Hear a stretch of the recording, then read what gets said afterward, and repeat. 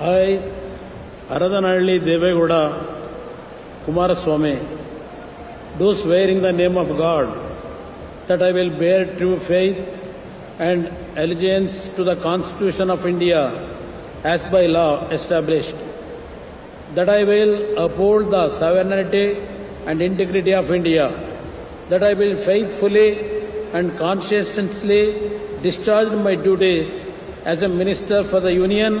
and that I will do right to all manner of people in accordance with the Constitution and the law, without fear or favour, affection or ill will.